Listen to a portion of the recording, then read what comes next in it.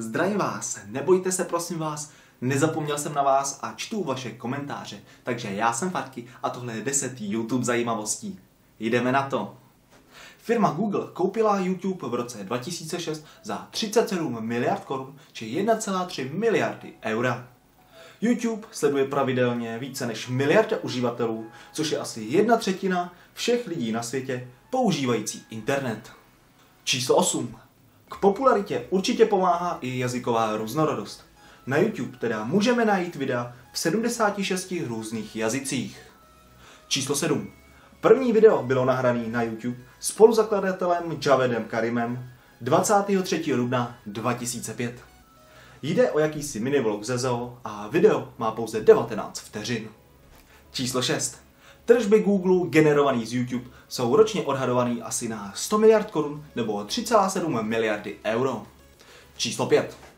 I když to není přesný, odhaduje se, že roční náklady spojený s provozem a údržbou YouTube je asi 158 miliardy korun nebo 5,8 miliardy eur ročně. Číslo 4. Štěstí měla žena Susan Wojcicki, která pronajala zakladatelům svoji garáž jako kancelář. V současné době zastává Susan pozici ředitelky v YouTube. Číslo 3. Každý den je zhlídnuto asi 5 miliard videí. Číslo 2. Video s nejvíc disliky je song Baby od Justina Biebera. Video má přes 7 milionů dislikeů. A číslo 1. Nejsledovanějším videem na YouTube je hudební klip Gangnam Style. V současné době má přes 2,7 miliardy shlédnutí. Málo kdo však ví, že tohle video doslova dosáhlo maximálního počtu slídnutí.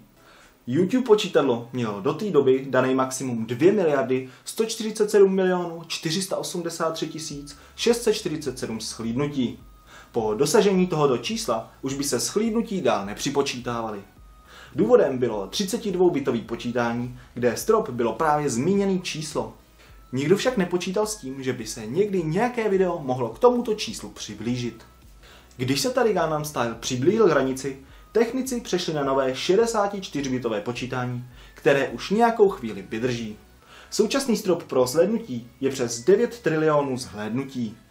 Přesněji řečeno 9 trilionů 223 biliard 372 bilionů 36 miliard 854 milionů 775 808.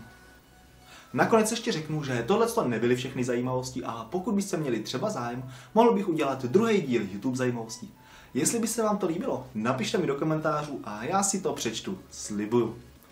Jestli se vám video líbilo, dejte palec nahoru o odběr a uvidíme se společně u dalšího videa. Čau.